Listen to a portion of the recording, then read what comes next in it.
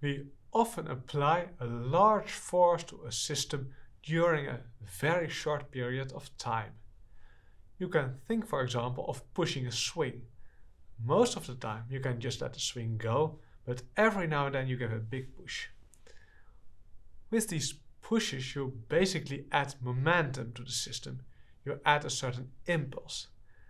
This actually happens in quite a lot of systems, and these impulses can be modeled using a so-called delta function. What is this delta function and what are its properties? That is what you will learn in this video. First we'll see why this is called an impulse from a physical viewpoint. So if you don't like physics, just skip ahead 1 minute. So, for example, you can think of a mass spring system, which can be modeled as my double plus cy prime plus k times y equals some force f of t.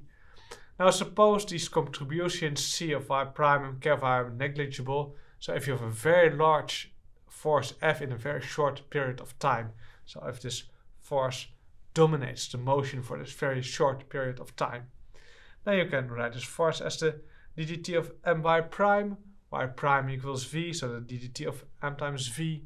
M times v is the linear momentum, so you get dp dt. So what's happening is force equals the change in momentum. So if you integrate your force, you get the delta p, the change in momentum, is the integral over f. And I put here as boundaries minus infinity up to plus infinity. That doesn't really matter because this force is 0 most of the time. So you could also put like minus epsilon to plus epsilon, something like that, if you add it at t equals 0. But since it's 0 everywhere else, you can put the boundaries up to infinity also. So that is what this capital F of t does. Its integral adds a certain momentum. That is why it's called an impulse function. Now let's move on to the mathematics. So if you didn't like the physics, you can wake up again. So what is a unit impulse in a short period of time?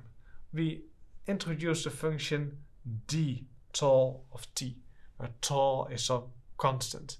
Well, the idea is that it's 0 everywhere except between minus tau and plus tau, and that's constant, and a constant such that the total area under the curve is 1. So for example, here we have the green one, where the constant tau is chosen as tau1. So the function is non-zero between minus tau1 and plus tau1. The height is 1 over 2 tau1, such that the area in green under there equals 1. Or we can choose a smaller tau, a tau2. So what happens, the whole thing gets smaller, but also higher, because you want to keep the same area. And we can choose the tau even smaller, tau3. Again, we get higher and smaller.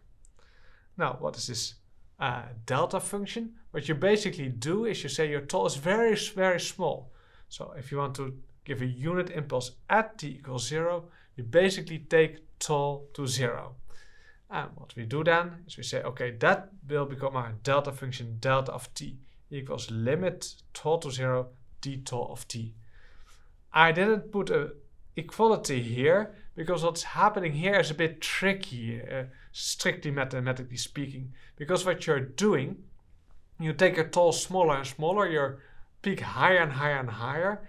And if you take tau smaller and smaller and smaller, what basically happens is that your delta of tau is 0 everywhere, except for t equals 0.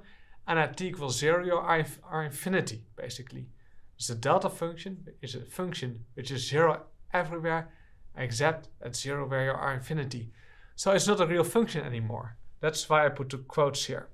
It's something more general. Well, we don't worry too much about that. We'll just do our computations.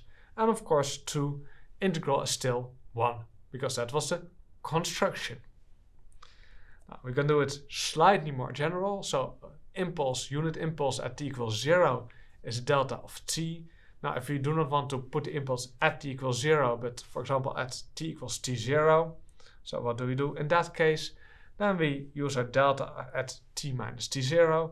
We do exactly the same. We take the limit tol to 0 of delta tol, but then not at 0, set it at 0, but at t minus t0. And then similarly, our delta function is 0 everywhere, except for t equals t0, and that's infinite. And again, the integral is still 1. So that is how a delta function works, and that is why it's called an impulse function, because it gives a unit impulse at t equals t0.